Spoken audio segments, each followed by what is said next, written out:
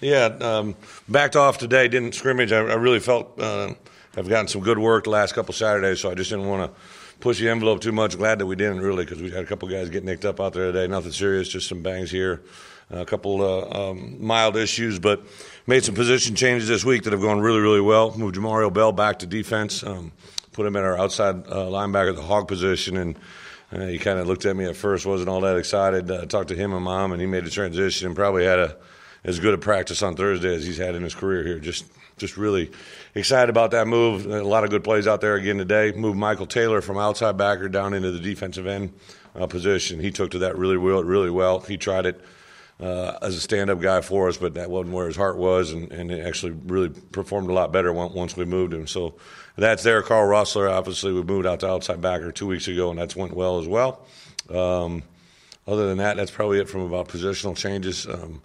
Continued to rotate some guys around in the offensive line. Got Paul Ramirez back with us at tackle, and he worked both left and right.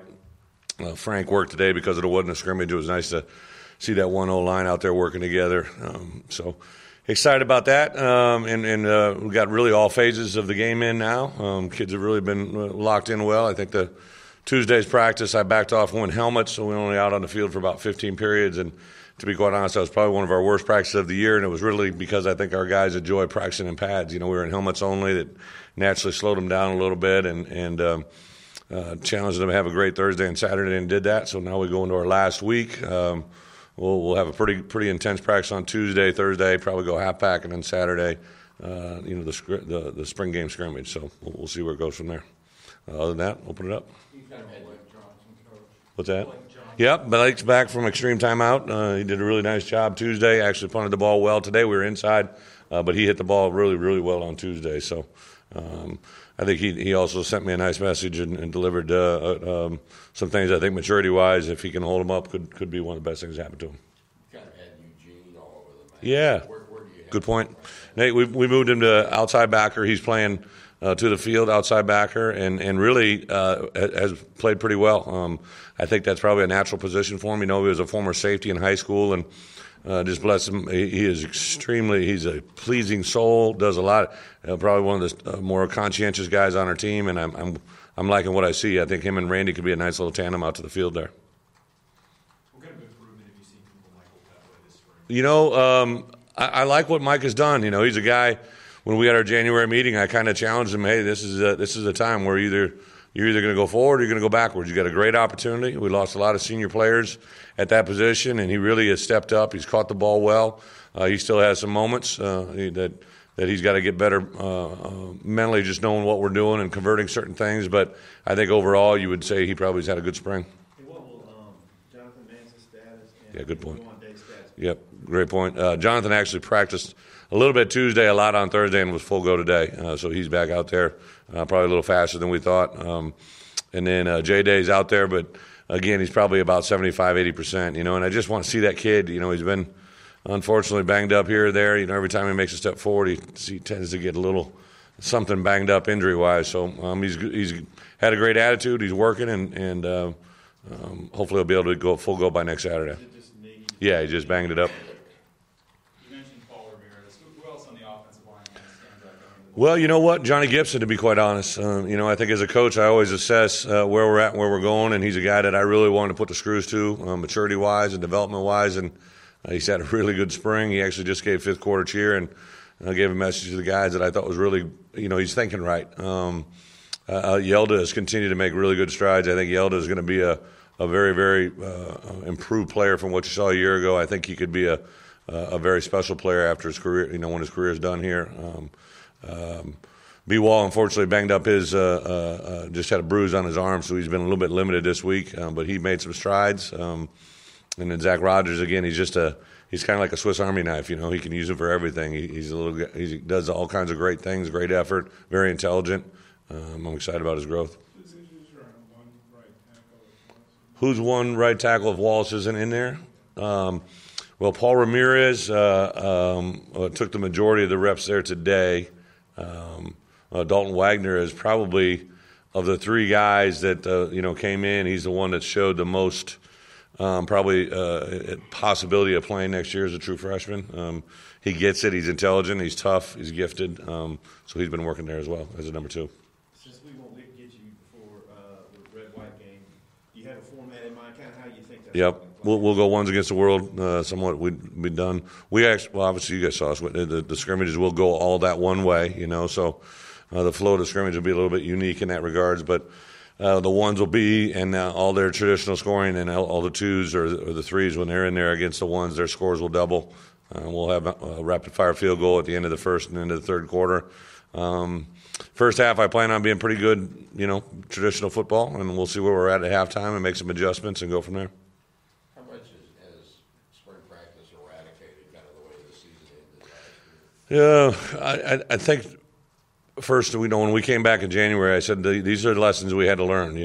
We can't ignore them like they weren't there. We can't act like they didn't happen, and they have to do things to turn a negative to a positive. So we really stress to our guys, and they have been. They've been in very eager group. They're hungry. They're very coachable. I think this group, it was kind of fun to have a couple coaches in here last month or so that a good buddy of mine, Troy Calhoun from Air Force, came in, and, to always hear another head coach come in and say some things that they observe as positive. And there's been some other guys that have come through just physically. I had a coach from Pittsburgh in the other day that I admire and respect greatly that made kind of the same comment, just the way our guys look, act, and practice. So I think they're positive things. It's not something we bring up daily, but there's definitely it's there.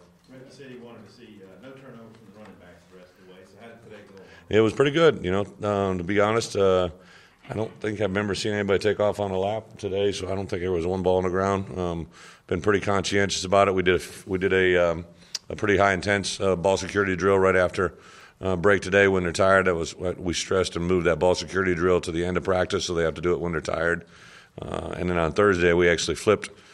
Offensive players went down and worked on defense, and defensive players went down and worked with the offensive coaches. So the offensive coaches taught our defensive guys ball security, how to secure a ball after a catch, tip ball drill, and then on defense, the defensive coaches taught the offensive players 2 tackle circuits, and then a ball recovery drill when the ball's on the ground, how to properly recover it. So it's kind of been a fun week for us there. Do you think Raleigh and Devlock could be maybe one of the better tandems in the country next year? What do they need to be there? Well, obviously we work on the SEC. I think if you're one of the best in the SEC, you got a chance of being the best in the country. And those 2 guys, man, they're very gifted.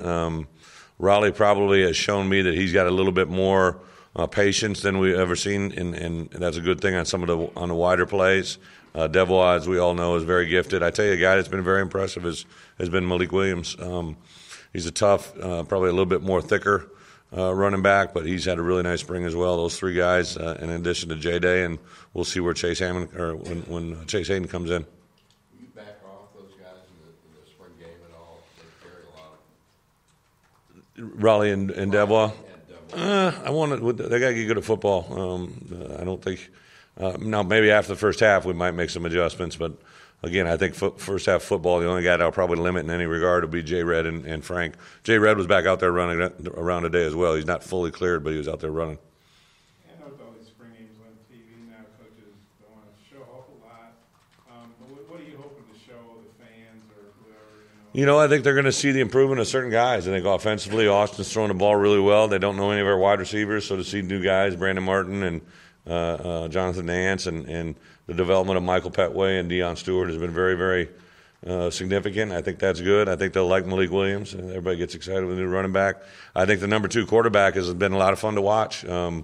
Both Ty and Cole do some really good things, and then they'll have one of their moments and got to grow from it. But I thought Ty today was very, very efficient, made a nice ball down the field, and like where he's going. But it's going to be fun to watch that 2 quarterback battle out.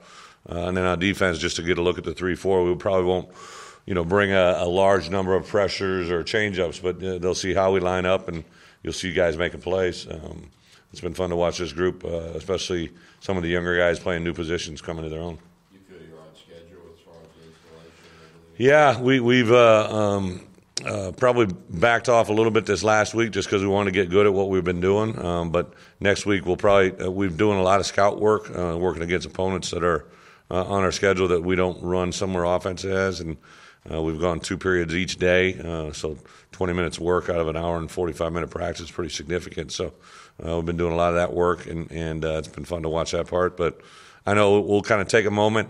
Paul and I have a pretty good throttle on what we want to get through these first 5 weeks, and we'll kind of look where we're at the end of spring ball. Will both the backup quarterbacks get some work with the first team? I would probably let Austin take the entire first half unless something changes my mind, and they would take all the twos, and then I'd probably, if I'm a betting man, I might remove Austin, fairly early in the second half, if not all of it. He's a very good player. Could you project Armando Austin potentially be a starter next year? I Tom, you guys obviously have been around the program. He hasn't done anything significant to this point, and he's just been one of those guys. I've always really liked his demeanor, his attitude. When we recruited him, I thought, there's a big guy. He's 310 pounds, 315 pounds now. He threw a guy down today in one-on-ones, was very impressive. He used his hands. He was going against Colton. He's got a lot of power, and yeah, I could see him being a starter and if not a guy who plays a significant amount of time. So did Michael Taylor go to his side or behind? Mike was over kind of on that left side. I got Sosa, Briston, and Michael, kind of all similar guys, those guys that are kind of quick twitch and similar body type, similar skill set. The right side has just been a little bit bigger now in the fall. We'll obviously have our best 3 and then our next best 3 and so forth, but just getting those guys familiar right now is what the main goal has been. How has Randy looked this spring, and what's it been like for you to sort of watch him? Randy Ramsey? Grow over the last Yeah, year? Randy Ramsey, right? Yeah, absolutely. 2 things. We had our academic meeting on Thursday, and he's set to have the best academic semester of his career. And I don't think that happens by chance. I think he's taken a huge step in maturity.